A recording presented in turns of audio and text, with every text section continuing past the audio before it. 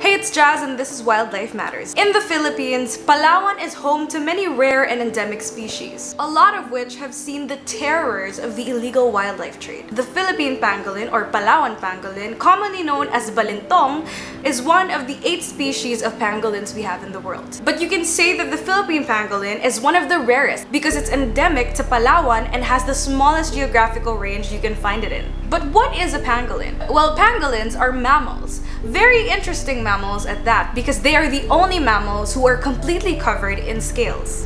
These scales protect themselves from predators, so whenever they feel threatened, they just curl up in a ball and use their scales to defend themselves. Kind of like a shield, very similar to what armadillos do. These guys feed on mostly insects like termites and larvae, and they eat just like anteaters, wherein they pick up food with their sticky tongues. And that's actually why people sometimes call them scaly anteaters. But because of that, we know that they play an important role in the ecosystem as pest controllers. Can you imagine a world without pangolins? I mean, there would just be an overpopulation of pests like termites, all of them disturbing our lives. Pangolins can grow up to 4 feet and are harmless creatures, really. I mean, against us humans, they're defenseless. And sadly, during these past few decades, they also gained another title, which is that they are the world's most trafficked mammal. Among the 8 species of pangolins, 4 of them can be found in Asia. And while only 4 of them are listed as critically endangered, all of them are threatened and are facing population declines because of the illegal wildlife trade. In my country, the Philippines,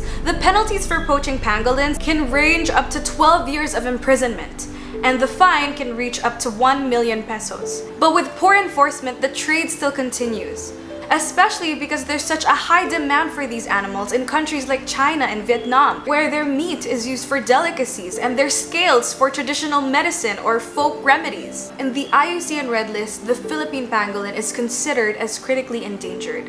Yet another amazing species only found in the Philippines that is nearly going extinct.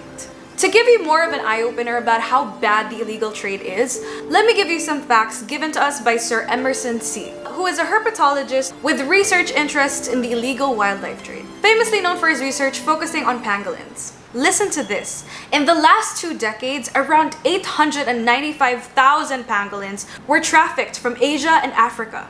And over these 2 decades, they documented around 7,634 Philippine pangolins that were confiscated from the illegal trade. Let's break that down a little bit more. In the year 2000 to 2017, 740 Philippine pangolins were confiscated. And they also confiscated over 10 tons of frozen Sunda pangolin from a ship that crashed in Tubataha Reef that carried around 2,800 pangolins. Can you believe that?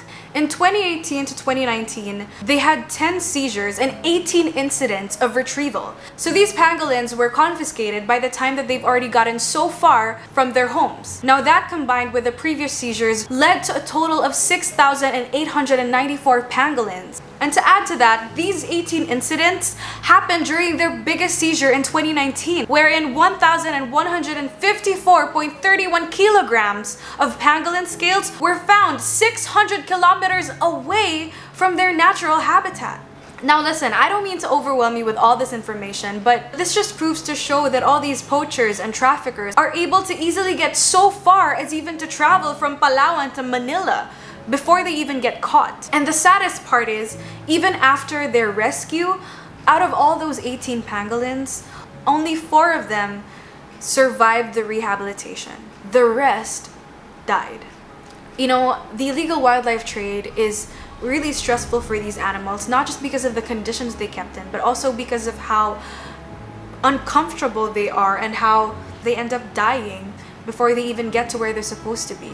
And a lot of them are also contracting and passing down diseases with the other animals that are in whatever mode of transportation they're kept in. Just imagine all the casualties from the illegal wildlife trade. That's a lot.